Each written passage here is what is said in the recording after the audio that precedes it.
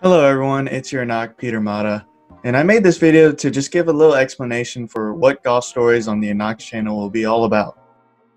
So basically, like many of you, I love watching YouTube content, and specifically those videos that explain something or someone interesting in sports, entertainment, and or even business. You know, that type of content is usually very informative, and credit to those YouTubers for also making it, very entertaining. And that's the intention here for this golf story series. I'm going to use those YouTubers' formula to make informative and entertaining videos about golf and the PGA Tour. I'll be creating what happened to videos, debate videos, ranking videos, and really any other cool content that I can think of.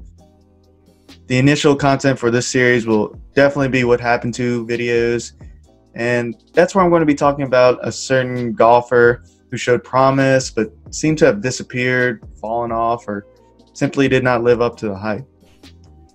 Of course, some of those videos will not age very well because, as we golfers know, all it takes is figuring out one little thing to break out of a slump. With that being said, please take it easy on me when this type of situation happens. If anything, I would love for those players I talk about to find success again. For reference on my golfing background, I absolutely love golf. Obviously, I'm wearing this nifty green jacket here because I'm a huge fan of the Masters Golf Tournament at Augusta National, and also for something else. But golf has brought so many good things to me, even outside of just playing and competing. My dad taught my brother and I growing up, and we still play together on the regular. I've played hundreds of tournament rounds as a junior in high school golfer. Even as I've gone through college a little bit, I've played some competitive rounds too.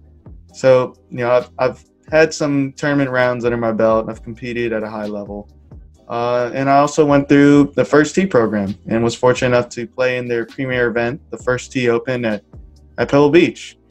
And there I had a great time and made several memorable moments that I'll hold for a lifetime.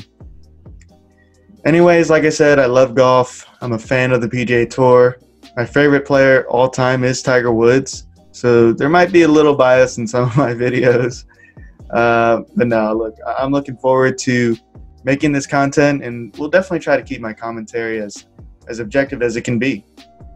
And at the end of the day, I hope you all enjoy my videos, and definitely like, subscribe, and leave me some feedback on those videos. If there's a certain situation or player you want me to do a video on, I would love to hear that.